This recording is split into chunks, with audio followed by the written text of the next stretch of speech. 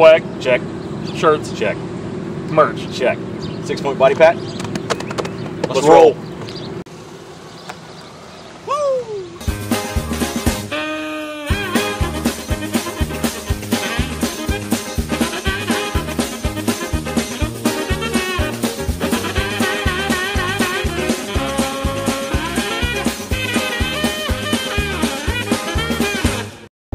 Hey guys, it's Andy. I'm in the car with Jason and John doing the film work. We are on our way to Blade Show, and we thought we would just maybe shoot a little bit and have a little bit of a conversation.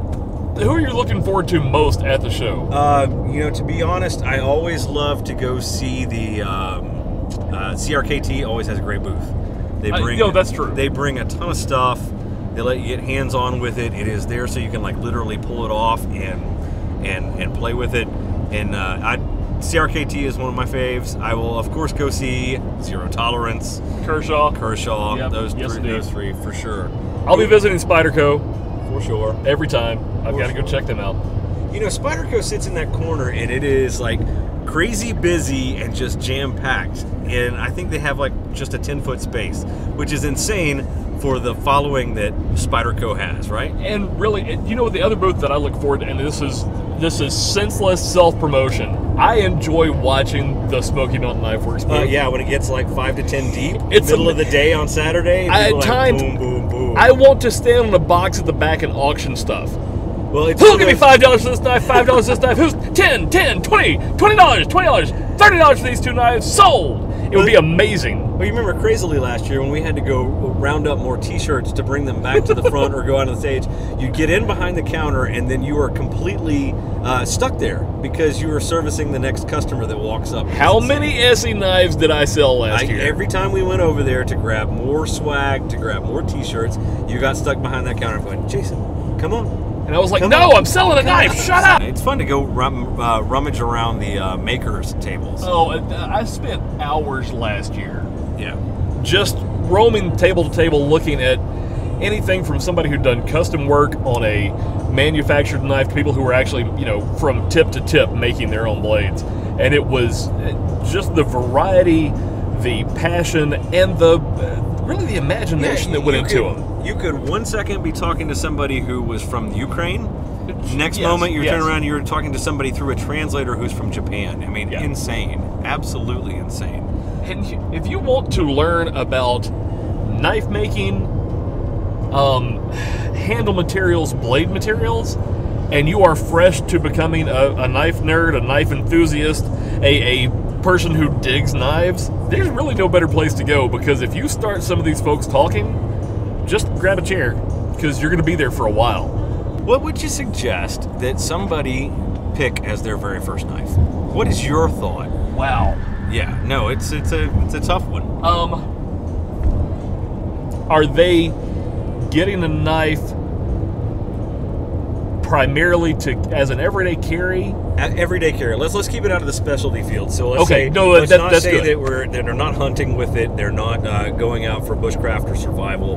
They just need an EDC to go in their pocket every day. I'm going to throw two out. Okay. Mainly because I think it depends on the style of knife they're wanting to dig on at the time. Right. I would probably go with a traditional Stockman. Okay. Maybe even the medium or the mini Stockman. Right. You have multiple blades. Right. It's slip joint. You know, there's nothing fancy about them, but you can also go as elaborate as you wanted to with that. Right. It's not as large as a trapper, so it's going to sit in your pocket, in the bottom of a jeans pocket in particular. It's going to sit well underneath change or whatever. And you can, with that Stockman, you can go from a $9.99 Rough Rider all the way to a mother of pearl handle case for $80 or $90. Yeah. And have whatever feel or finish you want to it. Right. On the other end, if it's me, I'm probably going CRKT with something with a pocket clip, which is what I would aim for. Or I'm going to aim for a Kershaw with assisted opening. I would have put that in the CRKT. I would have put it in CRKT too. mainly because the expense is there, right? So Exactly. you're talking 30 to 50 bucks Yep. for a really, really nice knife. I probably would have gone Kershaw as well. But unlike you, I probably wouldn't put them in a traditional pocket knife, and here's why. I want them to be completely addicted to this knife that is going in their pocket. And I think that while I love the look of a Stockman, I love the feel of a Stockman, I love the tradition of a Stockman. Sure. Getting a Stockman out and playing with it blade by blade is just, it's not nearly as fun as popping out your Kershaw chive and going, Okay, close. see, but you're arguing for the action-gasm, and while I'm completely there with you on Do you know that, I coined that phrase and you use it more than I do? well, because I dig it. And I think we should hashtag all the episodes Yes. where I say action-gasm. Yes. Hashtag action-gasm. I'm going for the addiction. I want them to have And- fun with it and be I agree. completely addicted to knives. But for some people, depending on their trade, depending on their profession, that clip on their pants pocket True. isn't going to be as good for them, or as it's not going to be as well felt by the rest of their colleagues. So, if they're, let's say they're in business attire every day at work, Right. that Stockman down in the pants pocket is still a functional, good, carryable, everyday use knife. I'd agree. That's why I said both. Yeah. For me, I'm going to go for that tactical folder because that's more my style. It's what I wear most of the time. It's what I have on me most of the time. That being said, So question. a lot of times now that cotton sampler is in my pocket. Right, right. But big or small? On that modern folder, on that flipper, on that big or small? Because for me, I'm going to say chive. I'm going to say start off small. Yeah. It's fast. It's fun. Sure. It is great in the pocket. You know it's a Kershaw, Yeah. so it's going to last. It's going to be around forever. But I You mean, know, small. or you go for that small line M16 style CRKT with a flipper.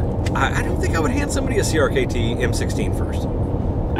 To me, that's a harder knife. It's not a flipper, right? Because most of your M16s are thumb stud opening. Yeah, but they've got a flipper on the back. Do they? Yeah. Are you sure? Yeah, the original one did for sure. And a lot of the newer ones do. Okay. So maybe I'm wrong about that. But I don't think I would go for anything that was hard to operate. No, and again, I think the bad thing is, you and I have both been around these for so long, it's hard to take yourself out and go, okay, first use. But I think you might be right. I mean, there is something about that ease of opening with a Kershaw, with that chive. Right. I mean, again, I've had my chive for almost 20 years now. Yeah, me too. And I've worn the finish off of it. Right. But it is still just as usable, just as sharp right now as it was the day I bought it. Right.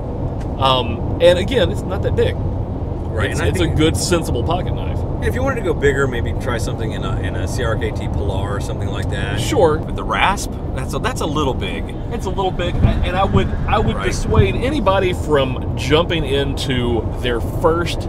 And let's stick with tactical folder because again, that's kind of what we're both into right now. Right. I would dissuade going with anything too big. I would dissuade going through anything too expensive. I mean, No, flat completely, out, completely. right? So I would maybe jump into a Kaiser, maybe jump into an Artisan, maybe jump into A rake. A rake, yeah, for Yeah. sure. Maybe jump into a Kershaw, any of those at that level of CRKT, and just try it out. See what you like. Find the pattern that feels good. That's what I would say to people. But again, I want people to fall in love with just playing with it. Well, because I it's- mean, there's something about making that knife click, making this that noise, just sitting there playing with that knife. That is, I mean, there's nothing better than And that. I tell you, it's what I enjoyed about Blade Show the most last year. You think people driving by are like, he's gonna cut him? They think that I had been abducted. And he's filming it all. Look at that. There's somebody in front. We're going to witness a murder on the way to Georgia. Is it ironic he has a blade going to Blade Show? Squeal like a pig, boy. That's a different movie. Yeah, it is. But still filmed in Georgia, right? That's true. Up on the Ocoee, I think. Yeah. Because we can't do one of these without a movie reference. Bingo. We really ought to ask somebody to start a blog somewhere or a listing somewhere of Yeah. the movie references. Yeah. With IMDb links Right. back to the movies. But it's the reason why I enjoyed Blade Show so much last year was all the vendors that are there. You can pick them up and hold them. Oh, One of the neatest displays I saw last We year. suggest that you pick up and hold the knives rather than picking up the vendors and holding them. They frown You upon can- that just a little They bit. don't. It depends. You should have seen the lotus By spit Sunday- that just popped out of my mouth and went into the air in the sun back here. I mean, that was like, bing, all the Just way so out. you know, by Sunday the vendors don't care. You can hold them too. So what did we decide? We decided that Blade Show is great for any booth you really want to go to, but I'm Yes. going to CRKT for sure. You're going to Spyderco for sure. Definitely. Of course, I'll hit the Kershaw booth. We talked about what knife to first get, and for me, it's a flipper folder of some sort. Maybe Kershaw, maybe CRKT on the smaller side. Jason, you were a medium stockman, Yeah. and CRKT then back to Kershaw as well. CRKT Kershaw as well. So I mean, I think we covered a few things here that you might want to look into in the store. Go to smkw.com. 18,000 products online every day. Make sure you're subscribing. That's that red button that's right down there. Make sure you're hitting the notification bell. It's up here. Ding, ding. Hit that. Find that. Jason's up there laughing at me. John's snickering as well. We are in the car on the way to Blade Show. I'm sure we'll do many more of these that you'll see. But guys, we'll catch you next time on Guys Talk Knives at smkw.com.